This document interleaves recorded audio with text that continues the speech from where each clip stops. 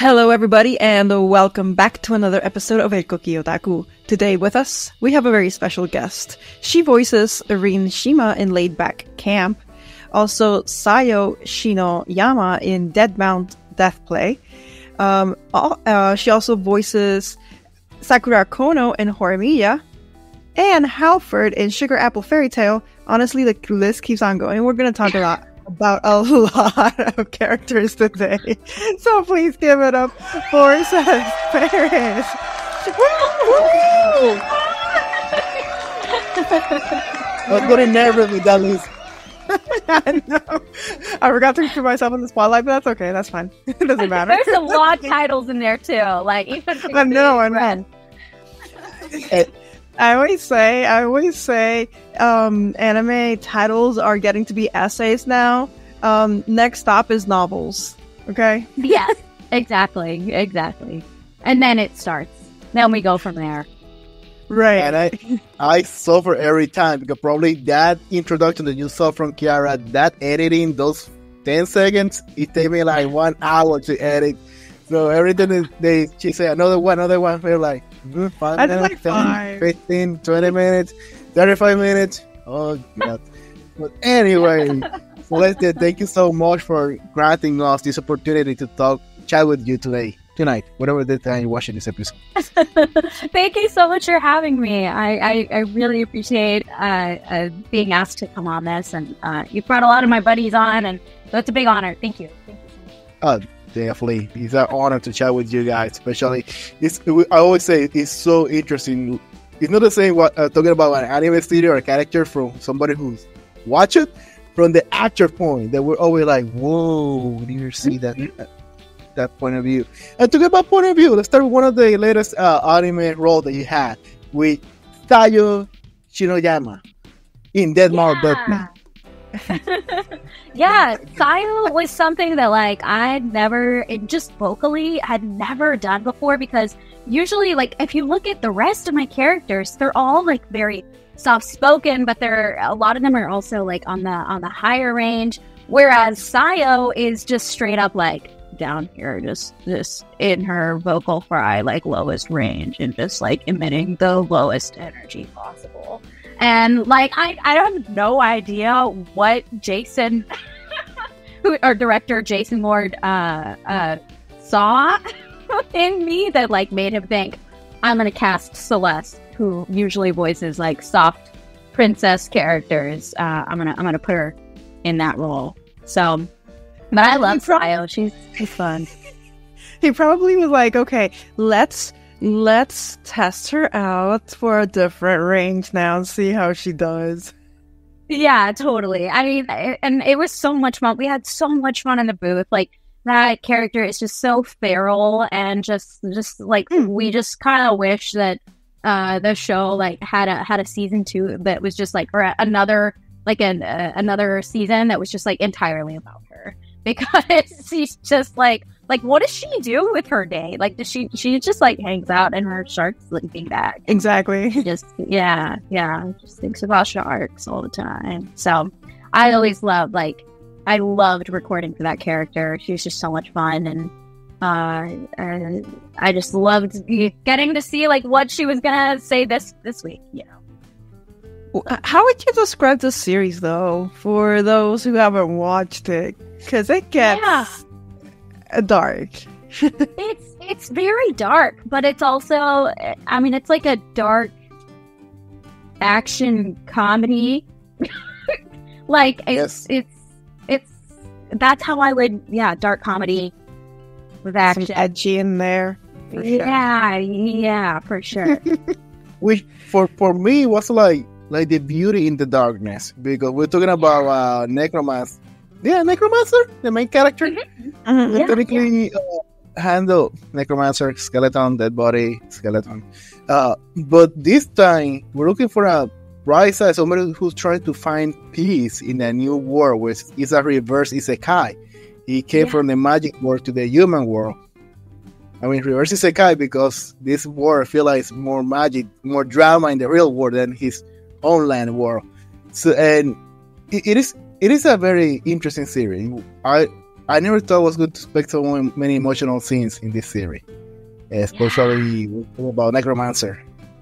Yeah. And Sayo surprised me, to be honest, because when I see her in your resume, in your lineup of character, I was like, how she made it here? Because we see a trend on your character, but suddenly we see Sayo, that you mentioned, very low character. So, do you feel any challenge changing from a happy character to a no emotion show in the voice, but show in action? Because she has shown us a lot of her emotion in actions. Like it actually it actually came very naturally. Like she's just so contained in just like a small. It felt like she was just contained in a small box, and like only so much could get sent through.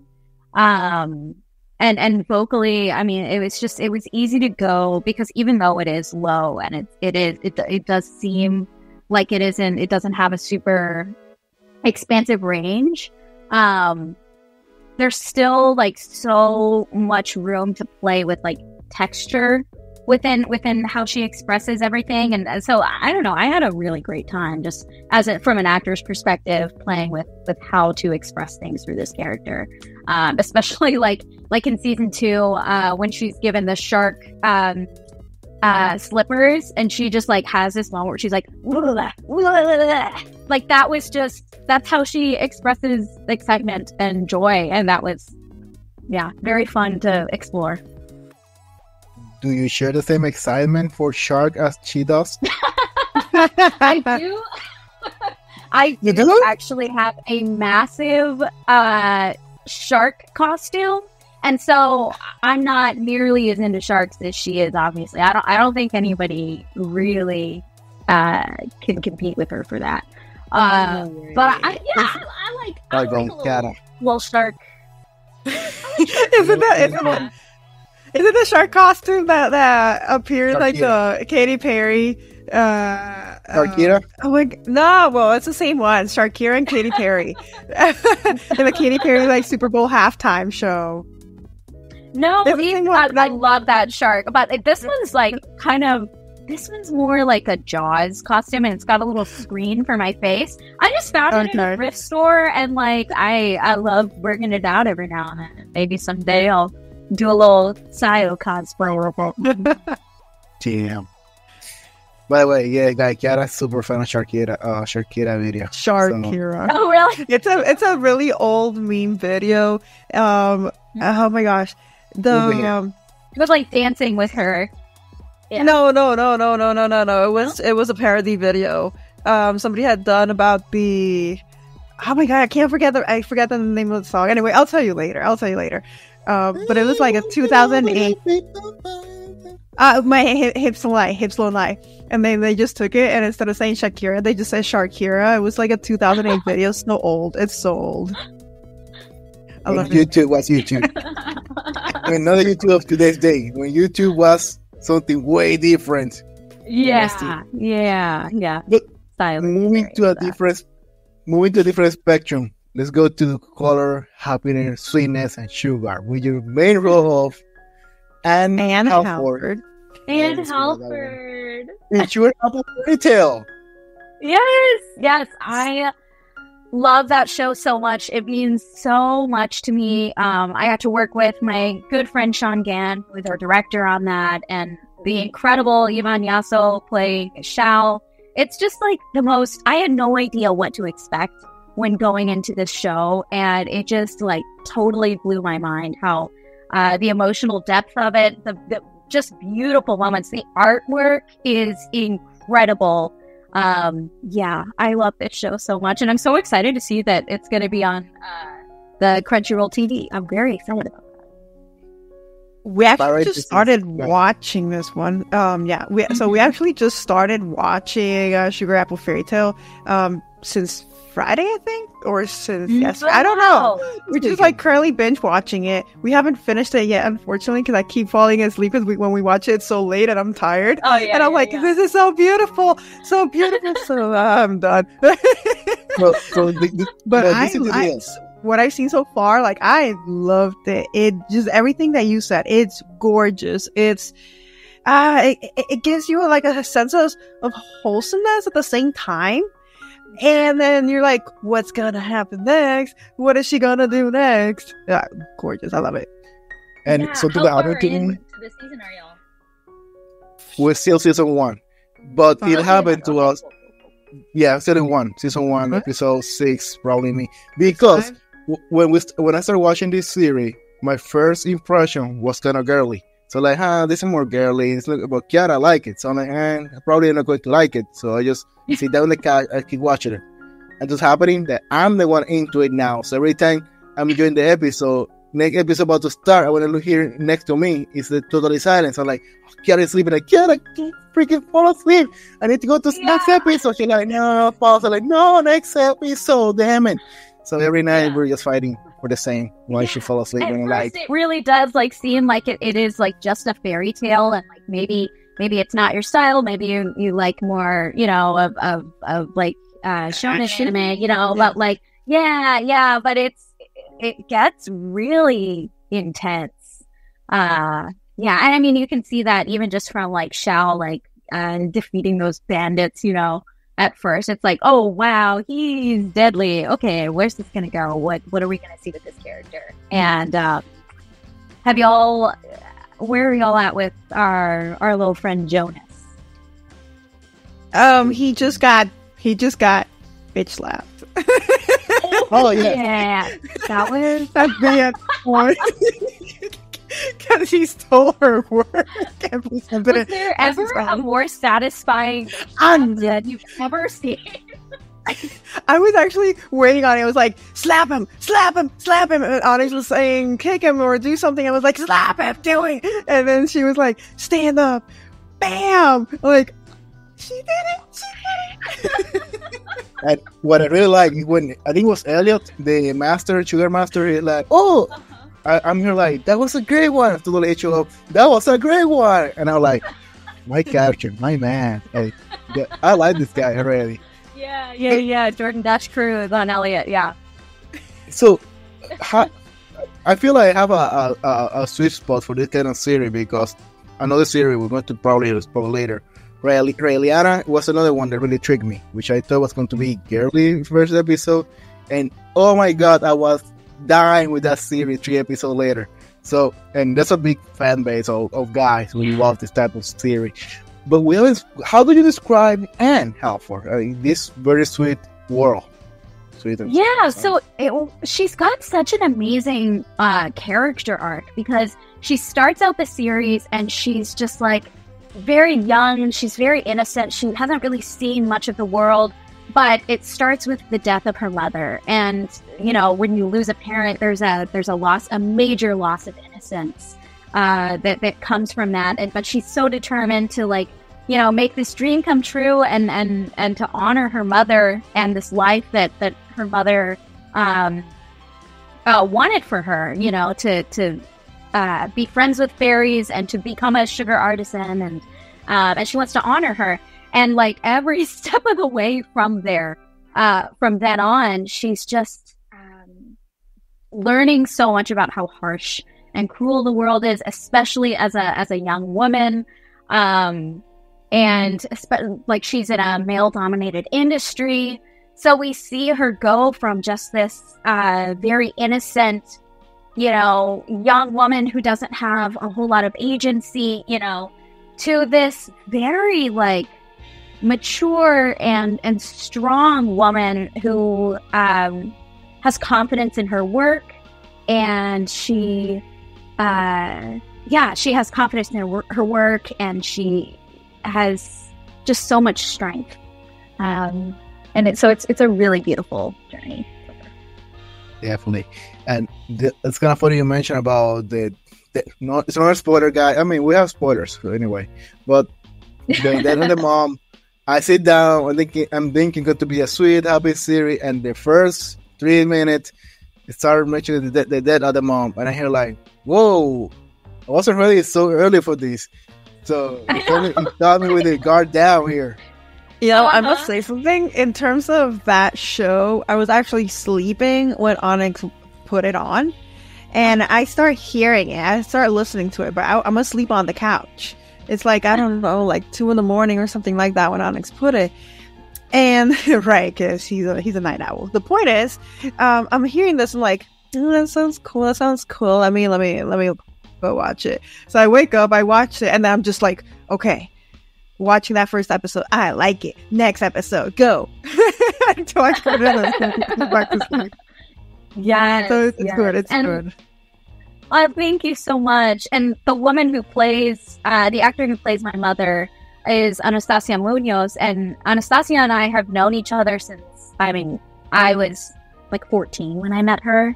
And I was like just getting into doing theater and Shakespeare, and she was my teacher like over the summer when I would do like Shakespeare summer camps and stuff, and so we have a very strong bond. So it just like made it all the more sad that she was my mother and then she died. I know. I was like, oh, yeah. Like, I remember texting her and being like, "Oh, you're my mom," and then I was like, "Oh." I was getting ready to transition to the next one, but I was like, okay, let me do the transition. But soon as you say that, I was like, how will transition with my mom? Like, yeah. Okay. Oh, I get it. Wait, right. No, definitely. And the cast in this series is so. I'm always impressed from a female male cast. How this guy always keep the voice so. Like, I don't get to try. But damn, when I hear this guy talking. Ivan is a man of many, like, he's so talented. He's just got, like, such an incredible voice. And actually, it might not be there when you get to it, but in season 2, his real life wife had a baby, like, the day before he was supposed to record, like, episode 2. So they needed a voice match for him, and so somebody stepped in, and they did a great job. But it was very difficult for them to find someone who could do what Ivan does with his voice. Yeah, because he's just so talented. If I had the chance to talk to him, interview him, I will ask him, hey, how you feel it to be a male tsundere character? Which is But moving to something more relaxed, more chill, talking about Rin Shima in Laid Back Camp, which the beauty and the art, the peace of mind, the go to relax series. For those who haven't watched this beauty yet, how would you describe this series? It is the most relaxing show you will ever watch in your life. You should watch this before you go to sleep. If you've ever had, if you just have a hard day, then you should put it on. If you're trying to make yourself a little hungry, you should put it on because it'll make you hungry. Yeah, it's just the most wholesome, relaxing show that you could possibly watch. It's so delicious. It's about a girl. It's about a few girls that are all besties. And my character is Rin Shima, or Shima Rin, as everyone likes to call her. And she is she's an introvert. She's kind of a loner, and so she goes camping all the time by herself. She rides her bike, and then she upgrades to a scooter. So she likes to go camping around Mount Fuji, and then she meets Nadeshiko, who's going to be her best friend, who's very loud and wild and crazy. And then Nadeshiko discovers a love of camping. So it's about young girls who just love cooking and camping and being outside together. Which I love. I always describe this series as Animal Crossing on TV, because the song, I'm sorry, not the song, the songs. The background music, the soundtrack, yeah. That's what I was trying to look for. The soundtrack is actually I'll listen to it, I'm like, I'm playing Animal Crossing right now, because it sounds the same to me, or in the same vein at least. It's so similar. And in terms of what they show, they are so faithful to the campsites, because I don't know if you've noticed or anybody's noticed that at the end of the credits, or while the end credits are showing, there's actually a website that's listed, and it's the same website. Well, they use the same website when they're looking for campsites, and I go to that website and I can't necessarily find it, but I find the one that's super similar to it, because I guess the geolocation. So I end up actually finding it, and it is a website for campsites specifically. And if you don't find it, just put in Google the name of the actual website, not the website, the name of the actual camp they're going to that day, and then go to Google Maps, and you'll actually see shot for shot the pictures people have taken, and what they drew for the anime. It's the exact same thing. Wow. Down to like, look, there's the statues, look, there's the cabin, same color, same everything. It's amazing. Wow, that's amazing. Holy, I had no idea. Yeah, it's the same. No clue. That's so they literally cool. I'm gonna start doing that. They literally have gone to all these actual campsites, like real life campsites. They have taken their pictures and they have redrawn them for the anime, and again, it's down to the color. They've got it right. And I was just amazed when I was going to like Google Maps, and sometimes in Google Maps you can see like street view. So you're there and you're like going around and you're like, oh my gosh, all of this, it's in the anime. It's just gorgeous. It just took me back to like, I don't know, someplace I've never been to. Wow. No, that's incredible. Wow. That is so cool. I'm going to have to start doing that from now on, because that's very impressive. I love that. It's such a beautiful show, and you learn so much about Japan just from watching it. I'm obviously not fluent in Japanese. Like, I've picked up a little bit since working in the dubbing world, but it's definitely presented a challenge at times, because like you want to do a service to the material, and there are so many names of like statues and bridges and lakes and rivers that like are not words that you're taught when you're learning on Duolingo, like, oh yeah, true. I'm like, not gonna teach you that word, and so like the pronunciation aspect of this show is very challenging at times, just because some of the names of things are very niche, instead of like saying someone's name, which is a lot easier than getting a list of like landmarks going. Another thing that this anime reminded me of, because they go so faithful in every single location that they go to, they're so faithful. There is another series on Netflix that's called Thermae Rome, however you say, because it's THERMAE and then Roma, but ROMA and then an E. So it's actually a series based on the hot springs. It's this guy who he's a Greek engineer or architect, I should say, and he builds these hot baths or public baths. And then what happens is when he goes into the bath, if he goes too deep, he emerges at different times in Japan, either the Edo period or modern day, or with things like that. The point is, at the end of the actual episode, they go to real life shots of the author and how she is going to the actual Japanese onsens to show you, hey, this is what this episode was inspired on.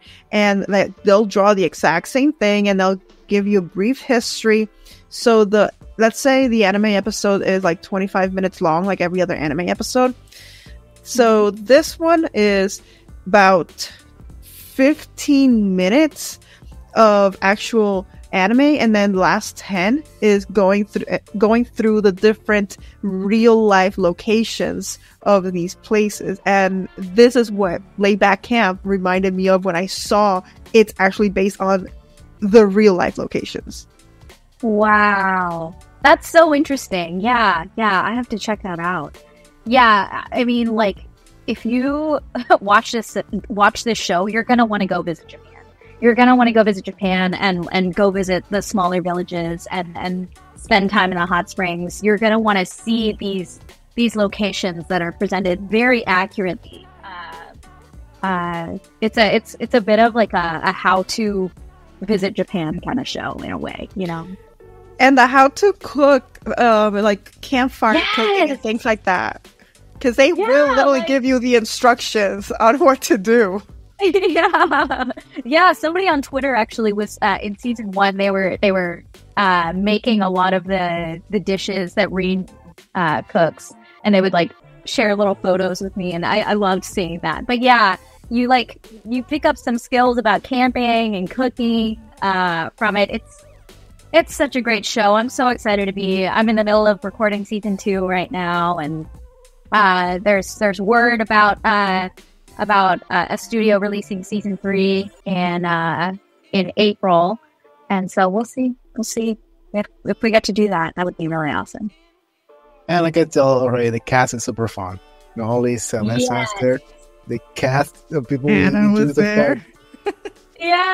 Yes, Hannah's awesome, and Molly and Caitlin and Morgan, who plays Nadeshiko, is also our AD, and Morgan also voices all of the inanimate objects. So she's also the voice of my scooter, of the pine cones, of the squirrels, of like every little critter, except for Chikwa. She's not the voice of Chikwa, but she does all of the like.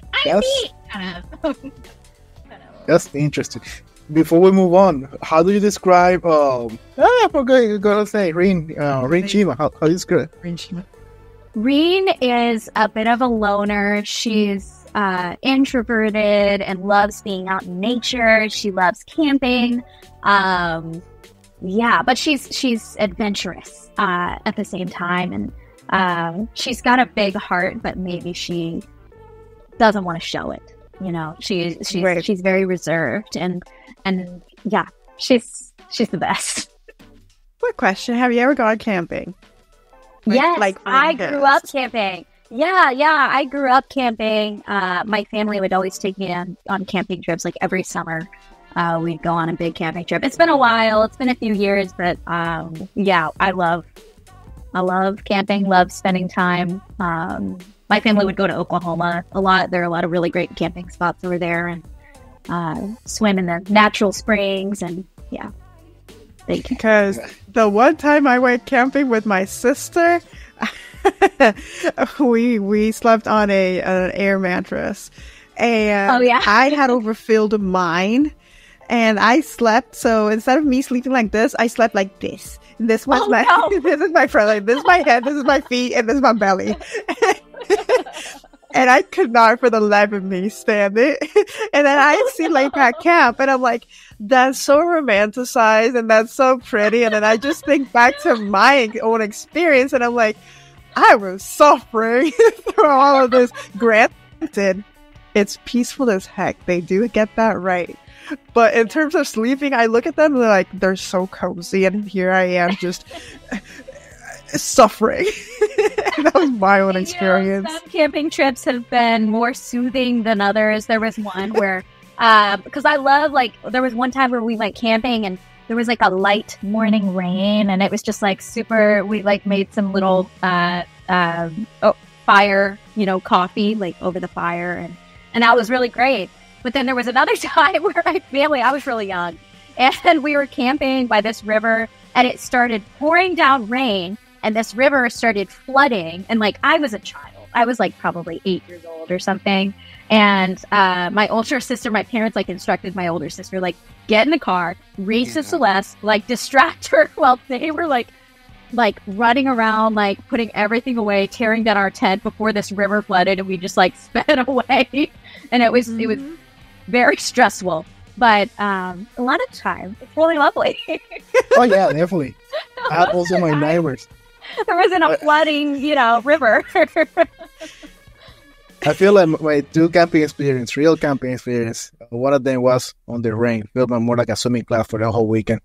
So, yeah.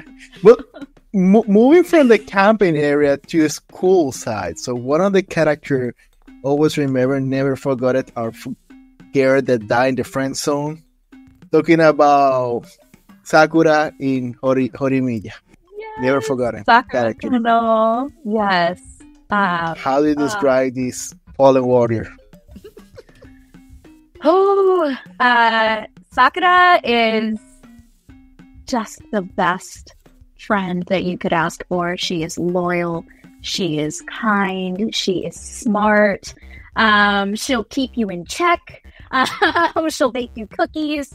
But she is, she's also a shy person. She's also very reserved, and she loves reading manga. She's somebody who is just very studious and very serious at school. But she's got such a sweet heart. And we have that heartbreaking scene from Horimiya that just like rips your heart out, because who hasn't been rejected by somebody who really likes you, but just not in that way. And having to confront that for it seems like it's probably the first time for her that she has told someone how she felt, and they did not return the same feelings because they had feelings for someone else. And I think that part of what makes that scene so heartbreaking, it's not just that she's going through that, it's that she's being consoled and comforted by her friend. I think that if that weren't also what was going on in the scene, it wouldn't be so powerful. But the fact that Sengoku is like telling her that guy sucks, and then he should be kicked out of the school for being such an idiot, because who wouldn't want to be with you? It's like that's part of what is just like so compelling about it, is because it's a whole beautiful moment. Yeah. Rather than her just suffering alone. For my surprise, I'm a slice of life guy. Always love this kind of drama. The fan base of Horimiya of guys is really huge. Very loved by guys and girls. Yeah. Guy who loves the series a lot. And I think we all suffer with this scene because, we see the main character, we know the main group, and we see Sakura as a side, not in the main group, but very close to them. So we knew where they was going, but even though it was so hard to accept it, well, I think that's so unfair for her. The other girl didn't make the freaking move for 7 episodes. Why did you wait for the girl to make her move to say, oh, now I feel like, girl, you missed your chance, get the hell out of here. You choose to be girl. You didn't make your move. Why now? The world will be forever divided by people who wish that Sakura ended up with them versus Yuki. We will forever be divided, but no, it makes sense. You don't realize that that you have feelings for your best friend until somebody who is totally wonderful and sweet and loving, shows an interest, and then you're like, oh, I don't like that, So I get it, we gotta understand that, but Sakura is a must protect at all costs kind of character, and we don't see much emotion from her in that way up until that moment, and that's part of what just breaks us as, you know, as we see it. And Sakura was my first character that I ever played. I never did like Walla before that. Like that was my first experience in the booth as a voice actor. And so that was a big moment for someone who was really new. I mean, I'd been an actor since I was a child, but like that was a big moment for me in the booth. And of course, Sean Gann, actually, who directed Sugar Apple Fairy Tale, he was the assistant director on Horimiya, and he was directing me that day. And I've known Sean for years, so it was real. I mean, I've also known Caitlin for a few years, but I felt so comfortable with Sean, and so it was a lot easier to release that, you know, that moment. But I was bawling in the studio. I was just like weeping. Like those were very real tears, and like he went well, and I guess it was like something with timing went wrong, and he was like, "Do you think we could do that one more time? You got one more in ya?" And we did it. It was fine. It was great. But yeah. Which Horimiya, the series, it's kind of special because even there's a slice of life from on high school. I feel like the way they tell a story of each character in the series, it makes it entertaining and not only one line. You're exploring almost everybody, all the characters involved point of view at one moment in the series. So it make it easier to have more feeling for these characters. And seeing this scene was something that I don't really think everybody was ready for it. I'm still not ready to watch it again because it's so sad. There's so much. But it is a great show. It's a must watch. It's relaxing, comedy, make you feel love again. But yeah, we all love this series. But let's go now to your start. You mentioned that Sakura was your first character. So how do you make your way to the anime voice acting? I mean, how do you make it to the acting world? What's your last journey? So I started as an actor when I was really young, just from doing, like, my parents couldn't afford to send me to daycare, so they sent me to summer camps, you know, like, and there was one that, sorry, let me start that over. Yeah, they sent me to summer camps, and that were, sorry, let me think about this. It's a long story. Okay, I'm starting over. So my parents... Before you start. Okay. I love your earrings. They're so cool. Thank you. I got them like I keep looking at them. They were made by they're a local artist who makes them, and they're very light. They're made out of clay. Thank you. Oh, love them. Honestly, love them. Because I've been looking at them. It's I'm springtime. Like, I want them. I'll send you the seller. I think she ships. Perfect. Out, but her stuff is great. But yeah, so I started as an actor when I was really young. My parents sent me to like little free summer camps. And one of them was an acting camp that a friend of my mom's was teaching. And that was when I was like 5 years old, and my parents could send me and my sister. So they sent me through. And after that, I mean, I went to an arts magnet high school here in Dallas. I studied it in college. I did a lot of summer camps up until then. And I've always been from Dallas. And like, I guess when I was a kid, I just like met all these people, all these teachers, like Anastasia Munoz. She was my teacher at some point in high school. And so when I was done and when I came back home, like I had all of these professionals that I'd looked up to as colleagues. And so I started working in the theater industry here and started working with Shakespeare Dallas, which is a Shakespeare festival here. And they employ a lot of voice actors. Like it just happens that a lot of the people that work over at Crunchyroll also do a lot of Shakespeare. And so through there, I just started working with people and making friends. And I got an email one day that was an invitation to audition for a show called Horimiya. And that was my second audition. I'd auditioned for one other show like a year prior to that.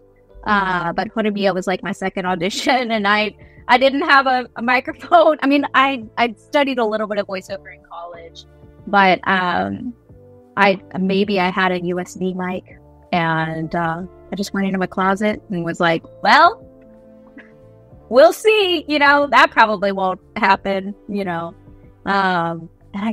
I remember the moment that I got the email that I booked Sakura, and I screamed.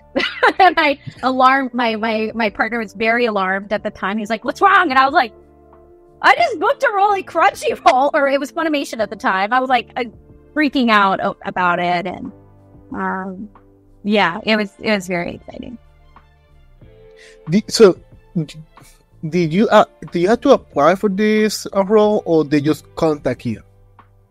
They emailed me with an audition, and so I sent in an audition that had like a few lines from a few of the characters I picked. I auditioned for Hori, I auditioned for Sakura, I auditioned for Remy, and I auditioned for Yuki as well. I auditioned for all of the ladies, and that was the extent of it. And I just sent it in to Caitlin, and it was all I don't know. It was great from there. Yeah. This is the takeaway of this story. Just do it, cause do it. Yeah. Oh, I don't know if I'm gonna do it. I don't know. Yeah, just do it. Whenever people ask me, like, I mean, like, a lot of people have asked me, like, how to get into anime. A lot of like theater actors, and I'm like, just keep doing theater. Take classes, meet the right people, make friends, like, show people that you're. Like, show people what you've got, and show your interest. And from there, like, I don't know, I feel like that's, like, the most you can do. It's kind of like getting any other acting job. The most, you're more likely to book something if you know a casting director, if you know a director, if you're working, and if people see that, you're out there doing the work, then you're more likely to get opportunities. Meet the right people for sure. Meet the right people, yeah. That's something that a lot of people are like, oh, I don't know if I should do it. Like, just get out there. Just let them meet you. And if you're like, oh, I don't know how to go about it, well, just start searching and just look, just ask. Because people don't do that. Yeah. And also, like, find people that you enjoy working with. Like, find people that are your friends, that you have a lot of fun, find people that you have a great time creating with. And from there, like, you can create your own opportunities together. Like, it is all about who you know at times. But that's not necessarily a bad thing, because there are so many people doing this that you can find people that you like, that you enjoy working with. And those people, like, you will help each other out. Like, I get cast mostly by people that I am friends with, and that's a good thing, because, like, I know I'm going to enjoy the experience working with these people, Whereas, like, if you don't know the person who's directing a project, and this is, like, for all areas of acting, by the way, this is not just for voice acting, but, like, when you are working with somebody for the first time that you don't know, like, there's more anxiety about, like, okay, like, what's this person going to be like, in the rehearsal room, or on set, or in the studio. Versus, like, if I am cast by somebody that, like, I've known for years, I know that I'm going to do my best work with them, because I know how they work, and we can trust each other, and they know that they hired, like, they know what they're doing. But for those new talent, I mean, not only talent, for those younger that are jumping into workforce from college, don't never hold yourself, jump into something new area. It's easier. You go with somebody that you're familiar. But if life takes you to a new field, unknown, that you don't know anybody, take it, because sometimes this experience, I will be honest, are hard as hell.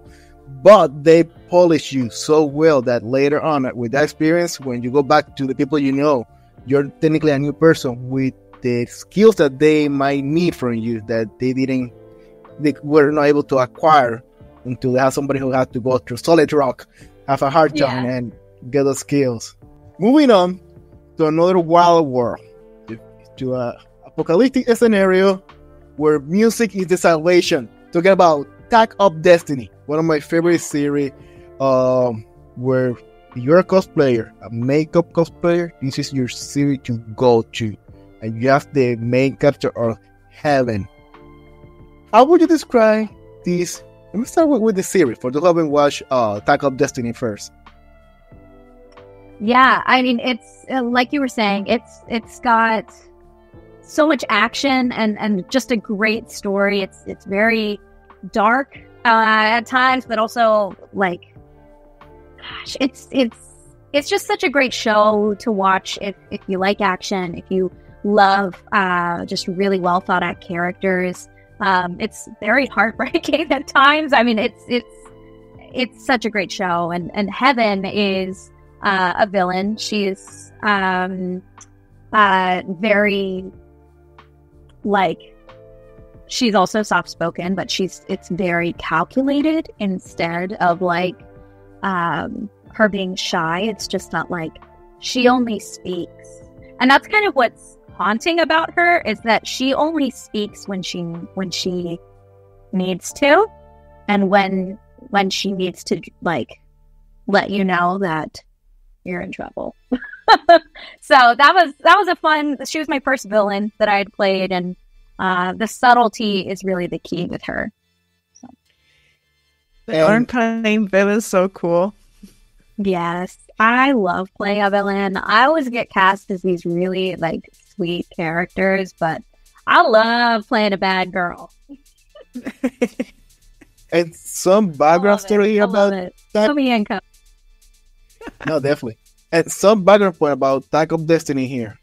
TaktOP Destiny is inspired in a video game. So one of the series I always had to speak on my convention. We had the panel anime inspired in video games. Even that, long story, we're not going to make it here. Why the game didn't make it on time. The anime had to go first. Something like Game of Thrones. Something like that happened.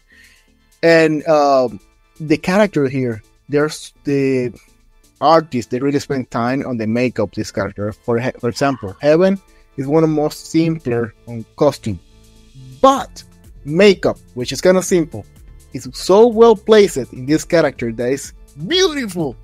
Mm-hmm. And I would compare this character like I'm a big fan of Cirque du Soleil, especially not only the show. I love the makeup of those artists, the color palette they use on the makeup. And TaktOP Destiny, one of those series that you're a cosplayer or makeup artist, damn, you're going to love it, because the most simple line, the right blue in the right place, it makes the change and make a character look like Heaven go to smooth badass villain. Yeah, I would love to see a cosplay of Heaven and Hell together. Like, if you and your buddy want to make a really awesome cosplay, y'all, please, I would love to see that, because it's just, the character design is just so. It's so beautiful throughout the show. Thanks, Celeste. Yes, please. And moving to another weird isekai. Isekai doesn't stop to surprising us. We sometimes believe that, there's nothing new for isekai. Our industry always show us how wrong we can be. They make up something new isekai. One of the isekai that you are in, and they just announced the second part, is Isekai in Another World with My Smartphone, which probably I screwed up the name. Yes. In Another World with My Smartphone. Which, I mean, I feel like we Isekai, today say we would love to Isekai with our smartphone and the internet and the service connection. Yeah. So for those who haven't watched this interesting Isekai, how would you describe it? So it's about a guy who gets isekai'd into another world. He dies, and he meets with God, and God is like, anything. What do you want? Anything. I'm so sorry. Like he's accidentally killed. He's like struck by lightning, I think. And and he's like, I'm so sorry. Like that only happens once every 3 weeks or something like that. He's like, I'm so sorry. What can I do to make this better? And the guy's like, not like what? And he's like, can I have my cell phone? And God is like, okay, yeah, sure. And like gives him this phone, and he meets all these lovely ladies along the way. And my character is Yumina Belfast. I actually was not in season 1. She was originally voiced by Felicia, the amazing Felicia Angel, who was just very busy, has a lot going on, and couldn't make it for season 2. So I stepped in for the second season, and we have some similar qualities in her voice. So it was very interesting to learn how to match her voice. In voice acting, sometimes like if someone is unwell, if someone is out of town or something, you might get pulled in to do what's called a voice match, which is where you are matching a person's voice. And that can be difficult. Some directors really want it to sound very similar. Some directors are like, it's going to sound different no matter what because you're a different person. But can you like just emulate the right character, and then we can, we'll re-record it. It's happened all the time. It happened for one of my shows too. But doing it for like taking over a character that was really difficult, because even though Felicia and I do have some similar qualities in our voice, we are different people, and I had to learn how to, I wanted to pay homage to how she built this character, and so I didn't want it to sound different, to how I would approach it. And her work is so great, but I learned so much about, I've never met Felicia, but I learned so much about her voice, just from watching a lot of her work, and just from listening, like a lot to how she says things. And it's like, I almost got to the point where I can like hear where she carries like certain, I don't know, like whenever I would get into the booth, and I've done this a few times. Like I've done voice matching before for a few different people and for Felicia. And it's like, I can almost hear where she places, like where she has tension versus like where she's letting the breath, like where she has amazing breath control. And that was something I really struggled with, was that her breath control is definitely better than mine. And so that was very challenging, but it was good time. Do you, for ignorant people like me, do you also have to like match her pitch or like, I don't even know how to describe it, honestly. Like it wasn't, that part's not too hard, because our vocal range, just like within pitch, is pretty close. I have had to match somebody who, like, I was just like, we do not have this person is incredible and has resonance that I do not have.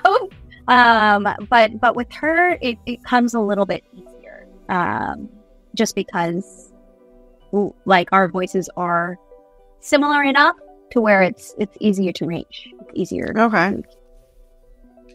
Let me move to a little bit of craziness now. So one of the series which was all craziness around, definitely not the best one to watch in front of your parents or family, elders or family at home. Thinking about Tenpuru, no one can live on loneliness. Oh, I forgot that one. I forgot what that one was until you mentioned it. Or watch it to see how they react. And please comment down, put in the comments how your pets react when they saw what you were watching here. So, it is kind of silly because the series is not bad. It's not like we're watching here something like out. So, it's a great show. It's very funny. It's not hentai. It's not that. So how do you describe this exhibitionist series, but with a nice, beautiful message, which kind of doesn't make sense, but it does make sense? It's a great show. It's really funny. It's got some sweet moments, but it's mostly really hilarious, and just absurd in the best way. It is the only show that I have told my mom, because my mom is very supportive, and she loves anime now. She watches everything that I do. She loves anime. I'll like mention a show that I did a little while, and she's like, oh yeah, I'm all caught up on that. Yeah, I've seen all of that. And yeah, she's anyways. This is the only show that my mother is not allowed to watch. Like my mom, my little cousin who loves anime, I told them we're not allowed to watch this show because you are not allowed to watch this show. That said, everybody else should watch it. It's really fun. My character is so chismosa, like she is just stirring the pot. Yes. She is stirring the pot. She is just like the puppeteer. What's it called? That expression, like La cizañera. Like, yes. The one that throw gasoline to the fire. Yes, exactly. That's her. She's a mature woman, and she's very sultry. That's about it. It's a fun show. It's about a guy who like has sworn off romantic relationships, and so he's decided he's going to go be a monk. And when he walks in, the monastery is now a nunnery, and it's full of these beautiful women who are all nuns. And it goes from there. I can get over the background story is so fun. The main character that he's like, oh, I'm well known because my dad was a super mega player. Yeah. And it killed me that when he was a kid, he was proud of his dad. And he's like, his dad abandoned him. And like, shit, kids, I'm going to leave you alone by yourself because I'm going to make a lot of female friends. And he's like, oh my God, I'm so proud of you. And when he grew up, he's like, I'm so ashamed of my dad. I can't believe what he did. Yeah. And now this when he's moving to monastery, he did some bankruptcy thanks to his dad who make a move and place it on bankruptcy. He's like, oh my God, kill me here. Yeah. So dramatic. But and by the way, Kagura Baldwin, she's the calm in the storm, which doesn't mean she's the safest place in the storm. It's the other way around. Yeah. So exactly. I love the part where she like something going on between Suguya and the main character. Like, okay, probably I might be safe, or hopefully nobody recording it. And when he looks to the left, that's when we can see the camera like recording, and we can hear like it is a wild series. In defense of your mom and the girls here, usually ecchi series, ecchi that show a lot, they show more about girls' anatomy. In this series, they show a good amount of boys' anatomy. So it was very fair, equal ecchi series. So yeah, I'm gonna watch it. I see nothing wrong with that. If I wasn't in it, my mom could totally watch it. But because I'm in it and am in a few scenes that are very sexy, she's not allowed to watch it. That's the only reason. If like I have no qualms with my mother watching any type of show, but if I'm in it, I want to boundaries. There are some things the mother should not see.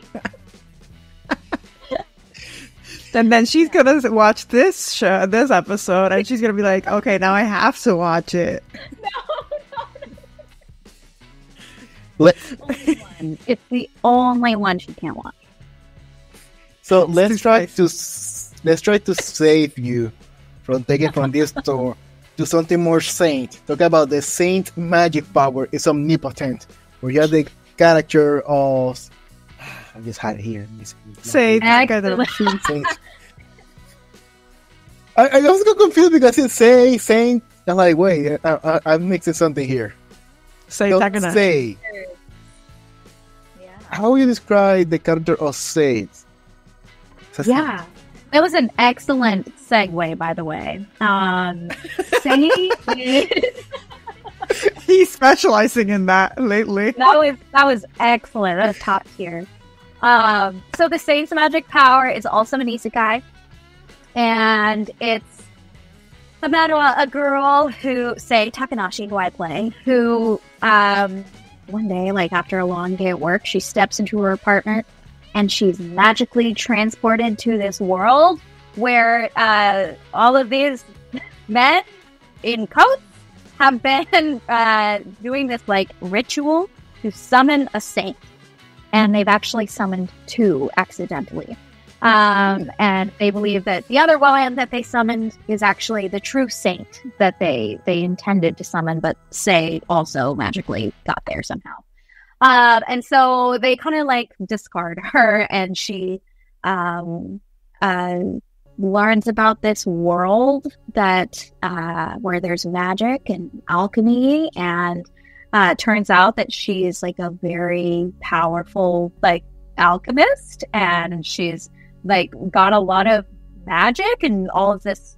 There are these like golden, all this golden light is like coming from her chest, and like it's all around, and she's making all this magic. And it turns out that she is the saint after all. It's a romance. It's a beautiful romance with just the most incredible cast. Like, you should watch it for the cast alone. Her suitor is played by the incredibly talented Ian Sinclair, who plays Brooke in One Piece, and he's space dandy. He's very, very talented. And then there are also like incredible, like Monica Rial is in it.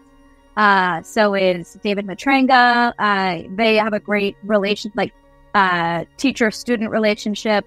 Ryan Colt Levy, Chainsaw Man is in it. So is yeah, it's star-studded. Who else is it?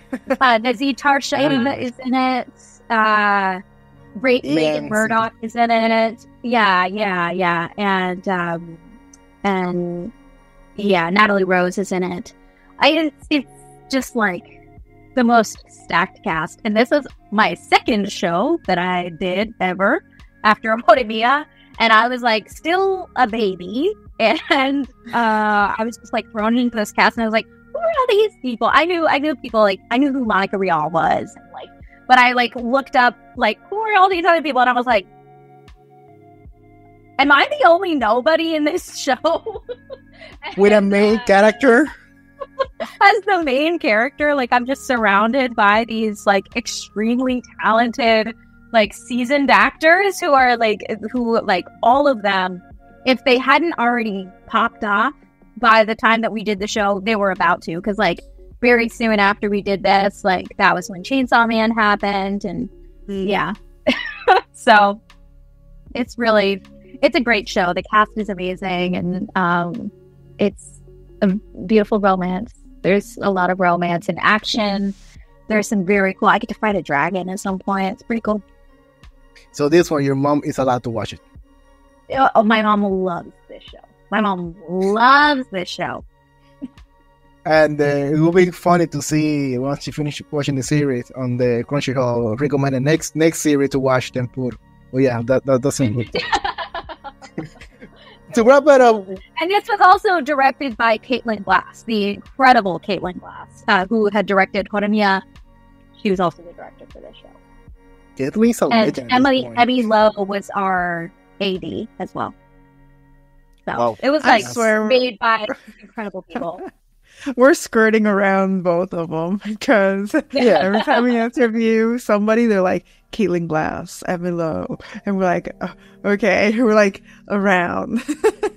They're busy people. They are busy people who are always working on awesome stuff.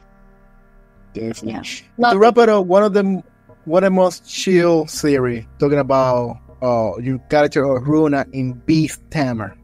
One of the series really caught me by surprise. Tamer? Did you say more around? Yeah, okay. You said Tamer is Tamer. Tamer. For the one series I really enjoy, it got me with my guard down, and I watched a whole season in once non-stop. So how would you describe this series, Beast Tamer? Yeah, Beast Tamer is it's also got a lot of action, but it's very funny. To me, like it's just such a funny show. Even though there is a lot of like combat in it, to me it reads so much as a comedy because it's about this guy who's like he's kind of weak and he's thrown out of the heroes party, and so he like goes to the Adventurers Guild and starts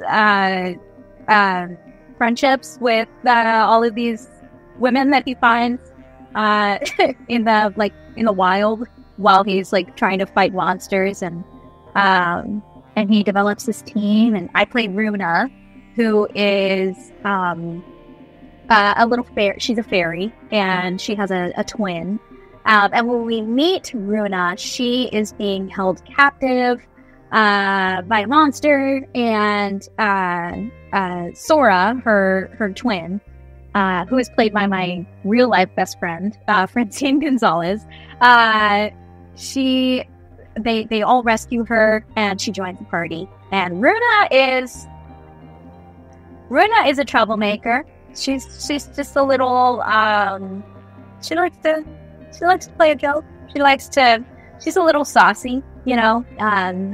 And what's so fun about that is that like she's the opposite of her twin Sora. So Sora is just like this heavenly, like well-mannered, kind, sweet, goody two-shoes. And Runa is the polar opposite of that. So she's just like loud-mouthed and she's very saucy. Saucy is the right word, I think, to describe her. Which is a great show, honestly. Like, the character that you mentioned was on, how do you call it? Despreciado, like, that they don't value him. Undervalued, underappreciated.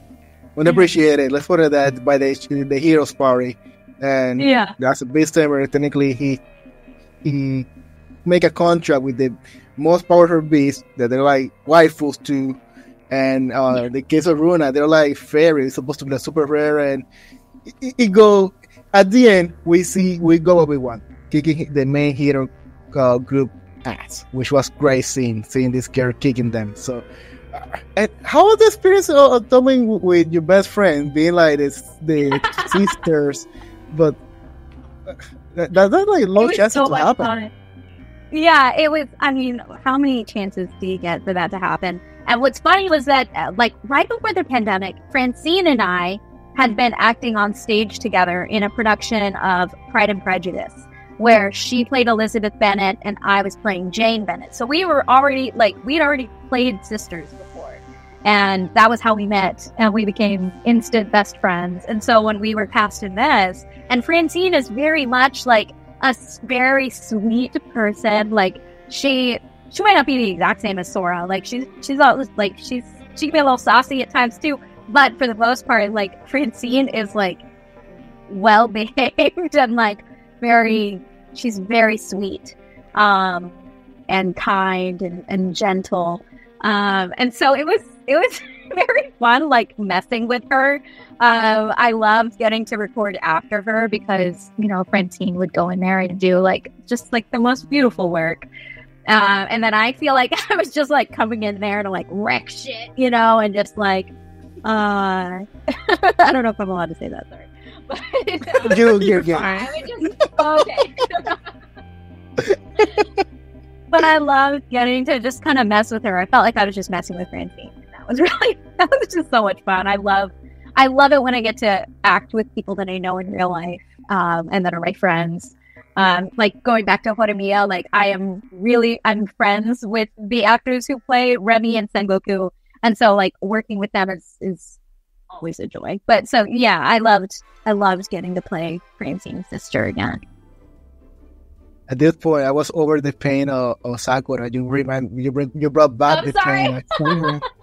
Oh, Sakura. But anyway, Celeste, thank you so much for granting us this opportunity to talk to you today. For those, any words of advice for those who are considering joining the voice-over career or acting career? Yeah, I would start out with like if you're starting from like you enjoy watching anime, or whether you have gone to school for acting already, I would say start with taking classes from people who have been working as voice actors, for upwards of like 10 years.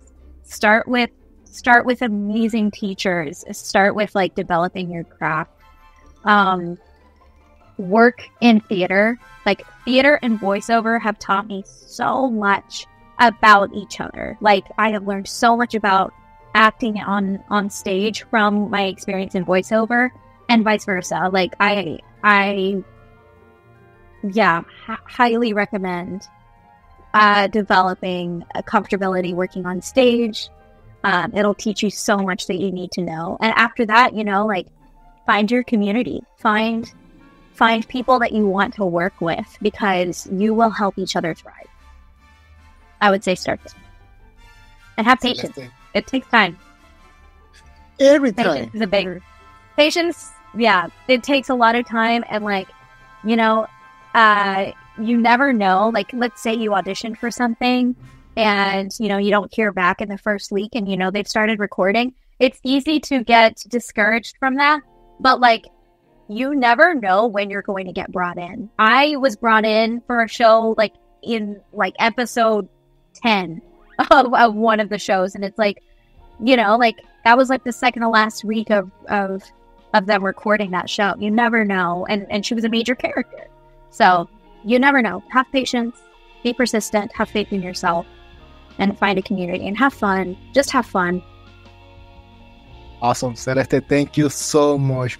For those who haven't followed you yet, which social media can they follow you? Yeah, you can find me on Instagram. You can find me on Twitter, X, whatever it's called these days. Follow me on those. Yeah, either one. I'm always going to call it Twitter. But yeah, follow me on social media. Celeste Perez. And if you ever do cosplay of my characters, please tag me. I would love to see them. That's super cool. Please guys do it. It always scares me that the new Twitter X, when I write X in the search bar, like stay in X, don't go further, don't get me in trouble. But anyway, so if you're having trouble getting to the right Twitter or the address, just go down to the description of this video, expand the description, and you're going to find Celeste web links over there down the description to her Instagram, all the social media she mentioned, Twitter, X, Twitter. And because you already made it over there, go to the left, so hit the like button, please, to find the YouTube algorithms. And please go to the right to the subscribe button, which is a big help for us. And we also humbly ask, we can ask you to follow us in all our social media that we have: Facebook, Twitter, Instagram, YouTube, please, YouTube, Twitch.